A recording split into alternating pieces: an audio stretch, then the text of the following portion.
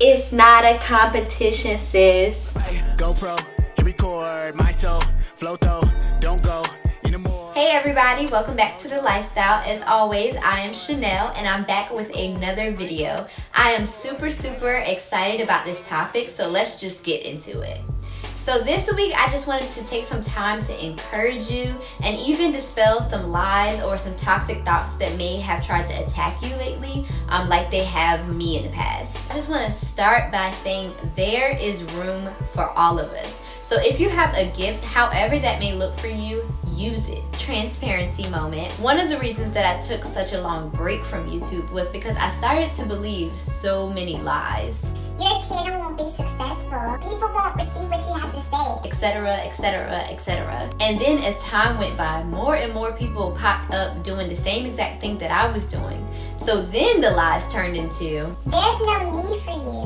You're not going to stand out in the midst of all of these people. And the list goes on and on and on. But here's what God had to show me. They may have the same gift as me, but that doesn't mean that they have the same assignment as me. That doesn't mean that they're supposed to reach the same people that I am. And if they are supposed to reach the same people, that doesn't mean that they're supposed to reach those same people in the same way or in the same capacity that I am. God did not give you and me the gifts and the talents that we have to go unused. Now you may say to yourself, I have multiple gifts, but I can't do everything. That may be true, but maybe your gift is for a season or a specific time, or maybe you have the opportunity to use it all the time. Either way, just use it. There are a million singers, but no one sounds like you, or no one can think of melodies the way that you do. There are a million YouTubers, but no one can tell your testimony the way that you can. No one can explain the revelation that you've received from God the way that you can.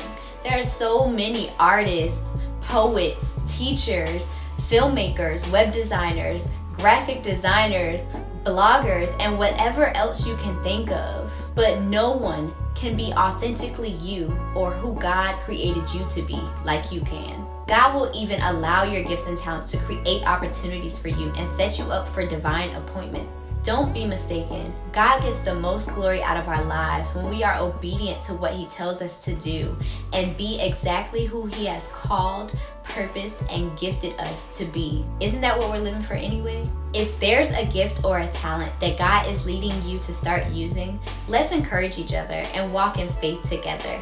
Tell me what it is in the comments below. Make sure you like this video, subscribe to my channel, turn on your notifications so you won't miss any videos, and as always, share this video.